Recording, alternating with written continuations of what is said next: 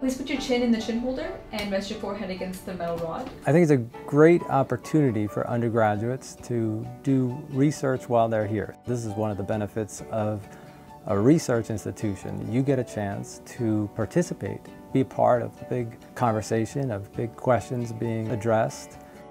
I joined Jesse Graham's social psychology lab this semester. It is working in values, ideologies, and morals. I found that it wasn't enough just to learn about how people differ and how people maybe act in certain ways, but really understanding in my own way and asking my own questions was really interesting to me. Because honestly, in the beginning, I sort of thought that psychology was just in the clinical practice, you know, where you go in, see your therapist. But when I came here and started doing research, I realized how heavily of a research component there is in psychology and all the rigorous science that really goes into figuring out all of this stuff that then gets applied.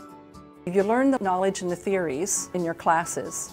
You've learned about these models, you've learned about these influences and variables, but there's nothing that can equal taking that knowledge, going out in the field, doing research, understanding how it works, what you need to do to get it right, and assembling that into something that you can give back. Beginning of this year, I started the undergraduate honors program in the psych department. My independent project is looking at gang identity, the perception of law enforcement, and gang crime. They get to work on it for 1.5 to 2 years. You become an expert on it. And so many times I see some of the students who work with us that sort of fashions their career. Working with a professor is an incredible experience and one that I didn't think would be possible at a school of this size. It's been really wonderful to work one-on-one with Kate Johnson. I was able to set up a time every Monday we meet, and it's called Julia Learning Time. It's just a wonderful time to be able to sit one-on-one with her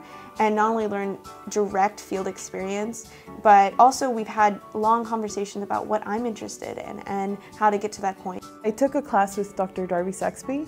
When she asked for research assistance, I immediately signed up and I applied for a SOAR grant.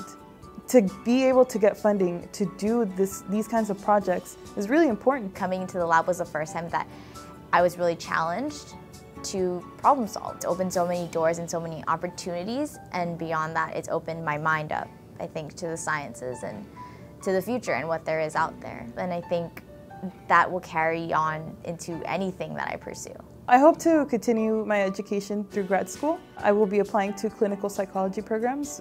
I think I want to go into forensic psychology, possibly social work, and really getting involved in research, at least for me, has been one of the best things at USC so far that's prepared me for my future.